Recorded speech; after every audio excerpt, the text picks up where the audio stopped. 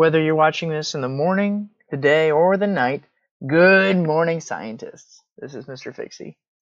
Today with our first video, I just wanted to give you a lowdown of Google Classroom, show you a little bit about what is going to be on there, and talk about what you're expected to do daily. Kind of talk and walk through what you should do when you sit down to do your science work on your computer at home. Well, first of all, you should make sure that you have your workspace clean, tidy, and set and ready to go.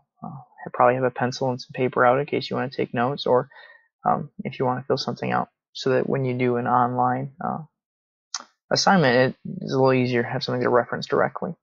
You definitely want to be without any distractions. As you can see, I'm alone. I even have some low lighting so I can focus a little better, and I don't get distracted by anything going on. I have my phone off and set off to the side so that I'm not distracted and I don't have to worry about using it. And then once you're ready to go, once you're ready for school, because you need to set up your home like it's going to be school, you should log directly into Google Classroom, which you can see I'm already here.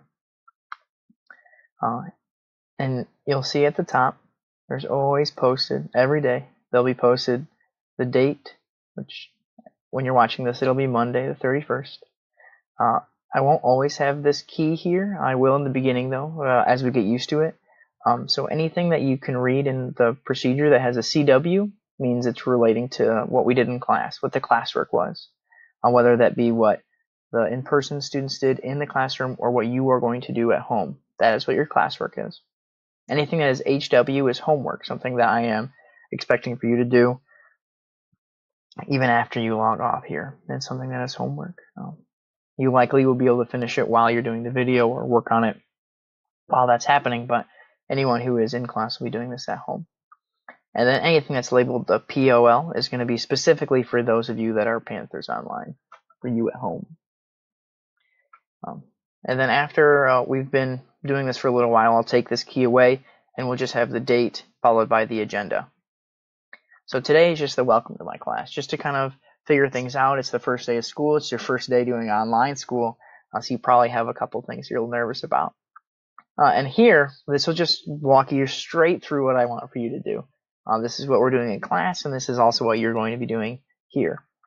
You can see that you can log into Google Classroom, which assumingly you've already gotten the chance to do that.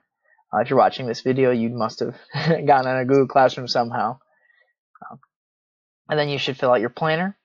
You can do that by pulling up the 7th grade or the 8th grade planner page, but you can find it on the DLPMS website. I'll also be sure to link it on here too so that you can find it easily. The third and very important thing that you should do every single day, every time you log in, is do your attendance. I can't do attendance for you. I don't know if you log in online or not every single day. I know who comes in because I see them. But for you online, you do have to mark yourself for attendance. In order to do that, you can click on your classwork tab up here, and then you'll see Panther Online. I have a category specifically designed for you, and you'll fill out this online attendance. It isn't posted right now on my screen because it won't post until tomorrow, so it should be posted on your screen when you watch this video, and you'll see that this is a Google form here. When you pull up this Google form, you'll just need to fill it out. Super simple. First name, last name, and what hour, what class are you in. You'll do this for more than just my class. You'll do it for multiple. But when you do attendance for my class, make sure you open up the daily attendance through that tab. If you pull it up through anyone else's, I won't be able to get your answer. So you need to pull up the attendance through our Google Classroom so that I know that you are in my class. After you do your daily attendance, you'll see right below it, attendance is your interactive online journal. That is what you're going to be doing every single day as well. So these 4 things are relatively going to stay the same every single day of the year. When you go to do your weekly journal, you'll find that here. And this is something that we're doing in person in the exact same way. You'll find your science journals here. All right. We'll have one for each week. When you open it up, it will be fairly simple, fairly plain. You can see right now it's just the online journal, just the title page. And what you'll see here in the first thing is your journal. And you can see I even have a little bit of the schedule here. We have planners, which there's links to the 7th and 8th grade planner pages right here. You have online attendance, which again, it's linked right here. You can use this link as well. There's a hall pass, which we actually won't be using. You don't need to worry about that while you're at home. You can get up and use the bathroom whenever you need to. But then here, there's a complete the journal question and answer that question that's posted. And so you'll do this every single day. I'll have most of the schedule posted here. And you'll type in the journal question and answer it here. But where is this journal question, you might ask? If you go back, you'll always find the question directly below interactive journal. So either question mark, there's the Q for question. And the question for this week is, what do you think that you know about me? And what leads you to believe that? So what do you think you already know about me? Do you know what school I went to? Do you know what things I'm interested in? Have you heard anything from maybe previous 8th graders or previous 7th graders about how I might teach or something else about me? Is there anything you gathered about my personality from maybe my first couple of videos? What do you think you know about me? And what evidence leads you to believe that? Remember, in science, we're always worried about evidence. You can have a claim however you want, but you need to back it up with evidence.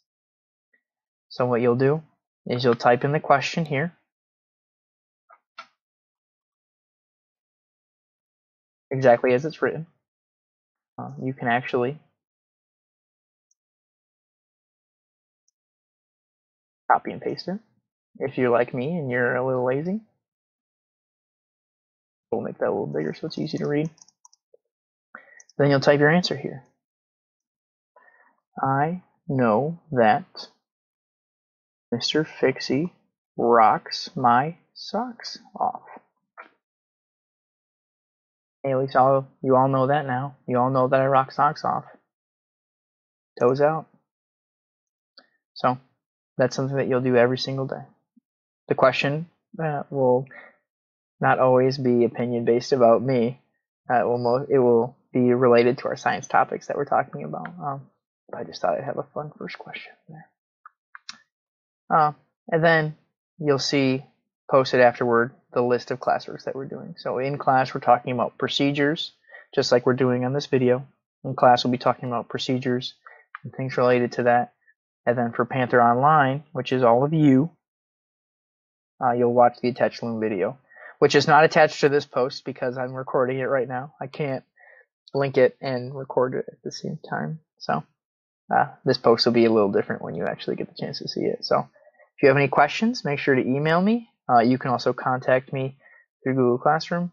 You can go to the people and you can find me there and email me via people. So you'll be able to find me there. And I hope that you have a great first day and good luck. And so this has been Mr. Fixie, delivering science to your door.